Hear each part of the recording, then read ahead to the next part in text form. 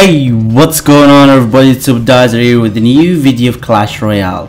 So in this video I'm going to use a strategy with the LavaHound. So I'm going to show you how I'm using the LavaHound and how it really works. So I use the LavaHound with the Archer, Inferno Tower, Elixir Collector, and the Musketeer balloon, the arrows, and the Valkyrie. So I'm going to show you a replay because it's really hard, because to me I really find out that the LavaHound is not an easy card to deal with. I think you have to train a lot with different kind of strategies, and I lost a lot of trophies, I can tell, just to figure out a good one.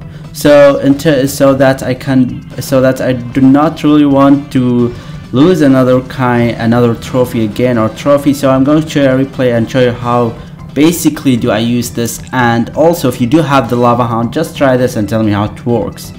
So basically, what's really perfect about the LavaHound is to use it as a combination with the balloon, because let's say if you drop the LavaHound first, the towers or the other building, basically the towers, troops, or anything that will be dropped in front of the LavaHound, by then it can distract everything. Then we can drop the balloon, since the balloon deals more damage. So the LavaHound is basically not such big damage. It's exactly the same, like let's say the Golem is just to distract any kind, it's just a distraction of air card.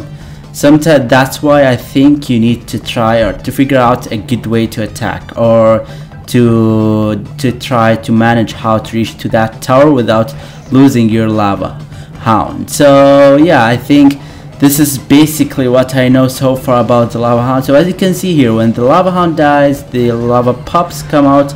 They are basically like the minions, but they do not deal damage as much as the minions do, but they are still good since they came out from the LavaHound.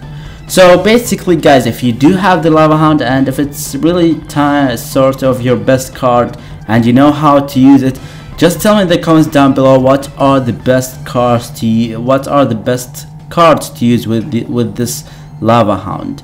Alright, again with the same way, but I've noticed it's really difficult for me to get any, like if I have the barbarians, maybe it's good to distract like the Hog Rider, but I think the out of reach cards, they are good, since the balloon and the LavaHound since they go to the towers and the buildings.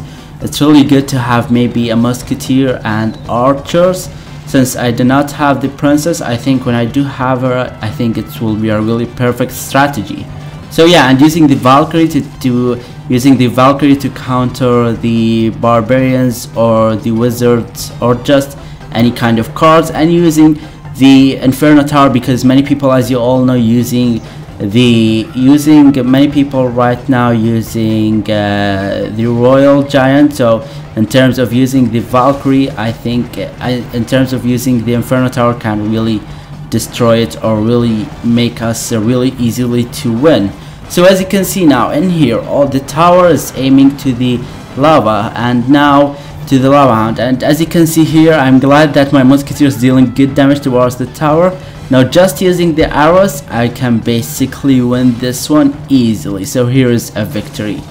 So yeah, I think that's it really for this video guys. I hope you enjoyed watching. Don't forget to subscribe, like, and share for more Clash Royale. I'm going to show you more different strategies, but it's really hard to use the LavaHound. If you do have good strategy, just tell me in the comments down below. That would mean a lot to me. And it seems like my Clash Royale has been stuck in here because probably of the connection. So yeah, that's it really for this video guys. I hope you enjoyed watching. Again, please tell me in the comments down below what are the best cards with the LavaHound. Goodbye and see you later guys.